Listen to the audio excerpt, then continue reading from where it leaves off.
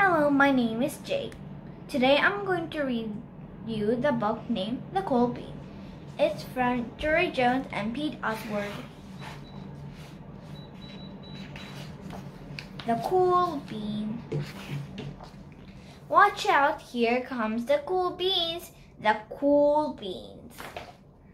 Oh yeah, check out how they move. Look at what they are sagger. Notice their sunglasses. Yo, the cool beans are known all over school, from house to house, across town, beyond country lines. In all days last year, we were in a big one pot of beans. We're all mixed bag, but somehow it worked. Yep, those are the good old days. And then we stopped seeing each other as much. That's just how it's. Sometimes you spend less time together even though you're not totally sure why. I watch as beans I know so well. The beans from my old pod, because the cool beans, oh, they're so cool. One of them could play the guitar. Cool. One of them could draw the best superhero. Cool. One of them could jump higher than any bean I ever known. Cool.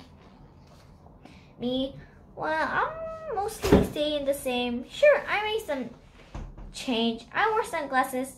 Too big. I slicked my hair down. Too slick. I started to run. Ow. I so good. Oof.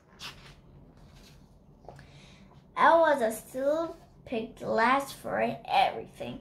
My clothes never seemed to fit. I snort when I laugh. Honk. I walked into stuff. Womp. I was an uncool bean, for sure. I started thinking of myself as just a common bean with no special skills. It couldn't complete, so I didn't even try. I'd never be a cool bean. The days I blend together, I live my life as things are just okay. I took tests and ate lunches and mostly kept to myself. The cool bean commutated big cool. I mean, sure, I miss them a bit, but it's not like I was going to say everything. I felt like that all that coolness had gotten in the way for our friendship, and that's how it went until one day. I was in the cafeteria. I dropped my lunch on my lofters. Oh no, not a game. But then something sort of miraculous happened. One of nowhere, one of the cool beans helped me clean it up. He didn't say anything.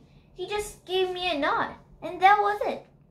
Later, I was out in the playground. I tripped and scraped my knees and maybe cried a little bit, and everybody saw it. Everybody wanted the cool bean came to my side, and without a word, he dusted me off. That afternoon, I was sitting in class. I wasn't really paying attention. I didn't notice, but our teacher had called on me. Everybody stared. I sat there in silence. Nobody had said. Then everybody just laughed at me, and that was it. After today, I was off tickly. Was bean. But then one of the cool beans stood up and came over to me. Everybody watched. She leaned in close and whispered, "Hey, the teacher asked you to read from page 32. Then she gave me a quick wink and went back to her seat. It was a small tour, sure, but it was also everything. Somebody has my back, or a few somebody.